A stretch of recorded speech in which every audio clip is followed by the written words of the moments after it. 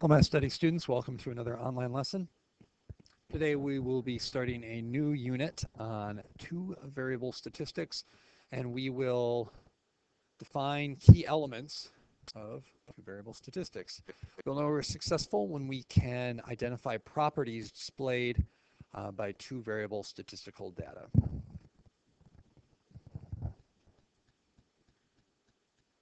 So lots of terms and notation. Again, if you want to pause this to write some of these down, that's absolutely fine. And I will get started talking through it. So two-variable statistics. When plotting two-variable statistics, we're going to have, instead of just X data, we will also have Y data that represents something other than just the frequency. So we actually have, two things getting plotted together. Examples of that could be like a year versus profits, or height versus weight, or things like that, where we have two different variables. One is your X, one is your Y, and you plot those things. We tend to put what we call the independent variable on the X-axis. Often if they're asking you to identify the independent variable on a problem, just look for whichever one is on the X-axis. And then the dependent variable goes on the Y-axis. Generally, the independent one is one that you cannot control, and then the dependent one is affected by the independent. For example, if we were doing my earlier analogy of profits and time, time is something we can't control, so that would probably be the X-axis, the independent, and the profits are the ones that are affected or dependent on the amount of time or years that have passed. For a generally upward trend, we say the correlation is positive. Upward meaning that the graph is going up, something like that. For downward trend, we say the correlation is negative. Correlation. Randomly scattered points with no upward or downward trend, we say there is no correlation. So this graph that I have, which is an upward trend at the moment, just by adding a few more points, suddenly there's no trend at all, because I could just as easily say it's going down as I could say it's going up. So there is no correlation.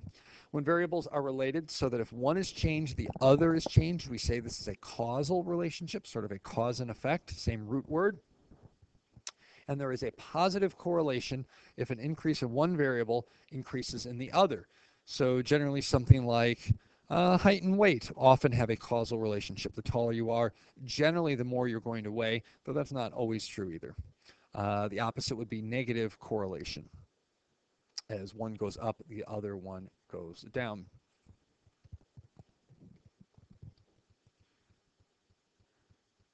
Best fit, we'll be drawing numerous best fit lines throughout this unit on two variable statistics.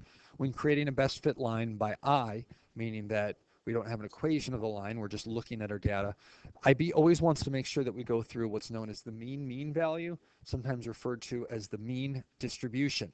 It's a single point that is defined by the average of the X data, comma, the average or mean of the Y values.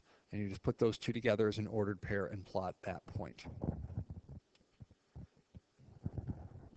When we describe correlation, we need to always use two words. Always two words. One word is going to describe the strength of the relationship. Is it good or is it bad? Here they're using high and low. High to describe a good relationship and low to describe a bad one. More common is still like strong versus weak. Strong means that, yes, it's very much like a line, and weak means it's kind of line-ish, but not so much. So that's the first part. First word is your sort of adjective, describing the strength, describing how good of a line these points form. And then the second word is describing the direction. Is it going up? If so, it's positive, meaning up from left to right, like we read a book. Is it going down? Then we say it's negative.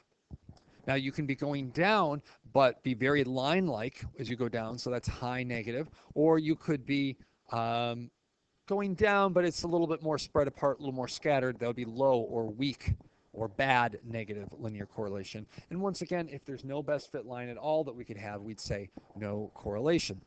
So we are going to use those phrases to describe the following 4 graphs. If you'd like to pause the video right now and make your best guess, again, 2 words for each one.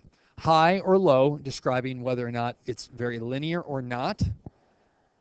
Positive or negative correlation to describe the direction it moves from left to right. All right, let's take a look at this. Well, for this first one, right away, these dots are very scattered, or these points are very sort of scattered out. But overall, like if I sort of circle this whole thing, you can see there is a trend that is going upwards. If we start down here with these points, you know, in this area, and we end over here, it's definitely going from lower values overall to higher values overall. You could even sort of make a little, you know, line graph that sort of connects some of these. And overall, the trend is, yes, that we are, in fact, moving up. So this would definitely be positive. However, I don't think it's a very good line. If I try to draw a line through these, you know, to represent this data, I'm not very close to a lot of my points. And so I would say this is low positive correlation. Or another way you could say this would be weak. And that's a little bit more common. Weak positive correlation. Positive, again, meaning it's going up from left to right. Weak meaning not very line-like. Part B. We now have a new set of data. This one, clearly we can see the trend is going downward.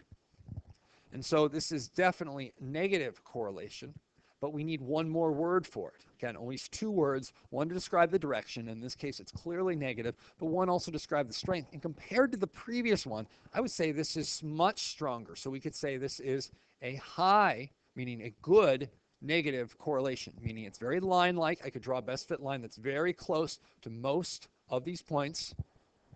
And it's strong or high or good, any of those things. I'm going to use strong here in parentheses because it's very common. Strong negative correlation or high. You don't use both strong and high, one or the other. Now, when we get to this one here, well, I could look at just these points and it looks like a negative correlation, but I could look at these points here and it looks like a positive correlation. And I could, you know, just as easily look at those points and see that it's totally flat. Same thing with those. And so really, this is just a true sort of scatter. There is no correlation going on here of any kind. No correlation. So if it looks like you could go in more than one direction, it means there's really no direction to it at all. And then last but not least, we have one last set of data who looks, again, very linear. These points are very close together. They form a nice sort of linear progression. They're not too spread apart. So we could say high or strong and then positive correlation. Again, always 2 words to describe the correlation.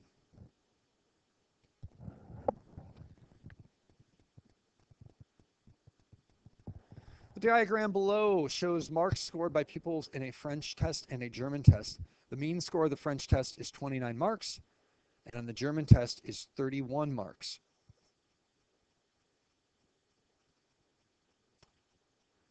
So 29 on French and 31 on German. I'm going to write that down. 29 French, and that was the X, and the German was 31. Okay. Describe the relationship between the marks scored on the 2 tests. Describe in words the relationship. So we want to say if this is positive or negative. And I think we can clearly see that this is positive. And then we need one more word, an adjective, to describe how good it is. Boy, this one, you know, I think you could go kind of either way on it. But if we ignored, you know, this guy right here and this guy right there, this is pretty strong data. So I would lean more towards the moderate or strong positive correlation. On the graph, mark the point M, which represents the mean of the distribution. Well, we saw this on a previous slide. The mean value is a point which is the mean of the x, comma, the mean of the y. I wrote those values down. They were in the original instructions. And so I could write that right here, 29, comma, 31. So I go to 29 on my x and then I go up 31, which would be right here. They asked me to label that point M, which is 29, comma 31. Draw a suitable line of best fit. Well, a suitable line of best fit, I don't have an equation to use. The only thing that I said that we had to do was make sure that we go through that mean value. You do not need to quote unquote hit any other points or go through any other points. The goal is to just be as close to all points as possible. So if you're a little further away from one, you sort of want to balance that out on either side. So I am going to take a stab at this. Again, I need to make sure that I go through my mean point. And I feel like that's pretty good.